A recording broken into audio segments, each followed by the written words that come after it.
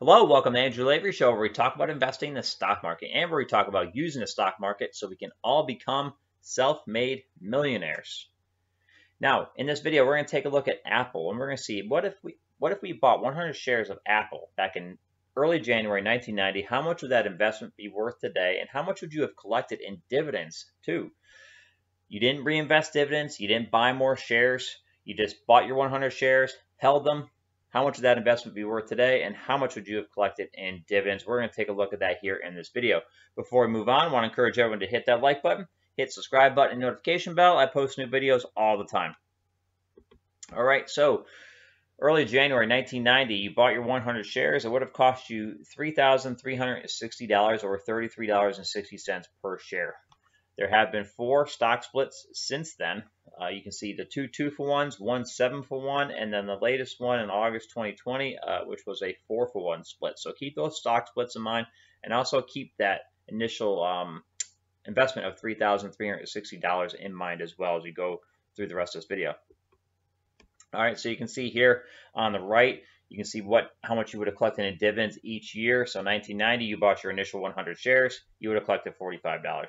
But starting in 1996, dividend was cut, and dividend was cut for the next 16 years. 16 years in a row, no dividend at all. Apple did fall on hard times, so I suspect that's the reason why they cut their dividend. You can see as you scroll farther down this list, you can see the shares increase. You got 200 shares in 2020. It goes up to 400 shares or not in 2020, excuse me, in 2000 it goes to 200 shares, and then 2005 it goes to 400 shares. The shares just increasing. That's when the stock splits occurred. So that's the only reason why we're not buying more shares, like I said. So just the stock splits. That's when they occurred. Here we go, 2008 to 2021. Again, you still got 4 years of no dividends. But then in 2012, they start paying a dividend again in a big way too. You get your first dividend payment in 16 years, and it's over $2,000. And then 2021, you are now at 11,200 shares thanks to all those stock splits, and you collected $9,688 in dividends that year. All right, so remember, your 100 shares cost you $3,360. The total dividends collected throughout this entire time since early 1990 when you purchased the shares is $65,032. Now keep in mind, you've owned the shares now for 32 years. 1990 to 2022. So literally half that time, no dividends being paid out. They still paid you $65,032 despite 16 years in a row of no dividends. I think that is amazing. But that just looking at dividends alone, that's a return on investment of 1,935%. Absolutely great. Love it. Current value of the shares, this as of today, which is June 18th, 2022. Current value of the shares is $1,473,472. Started off with $3,360, and now you have a little more than $1.4 million worth of shares. That represents, just share price alone, represents a return on investment of 43,853%. You really can't do much better than that, I think, in my opinion. Now, keep in mind, too, what's your yield on cost right now? So dividends in 2021, remember, was $9,688.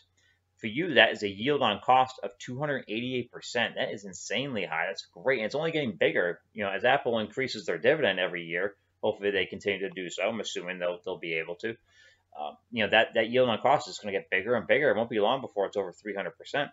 If you're not familiar how to calculate yield on cost, I just took the $9,688 that was paid in dividends of 2021, divided that by the initial investment of $3,360. That's how I landed on that percentage.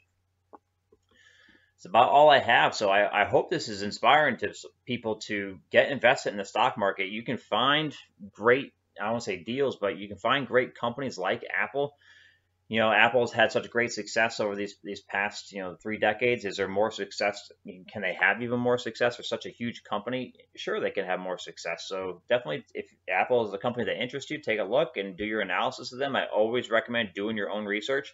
But there are plenty of other amazing companies out there. You can maybe find some smaller cap, mid cap companies that still have a lot of room to grow.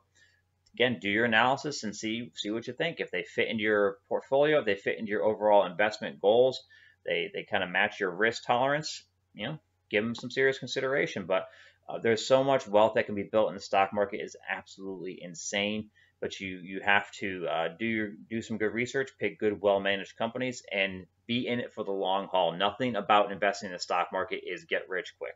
It is all in the long haul. Because remember, that $1.4 million that you've now built up, it took you 32 years to get there.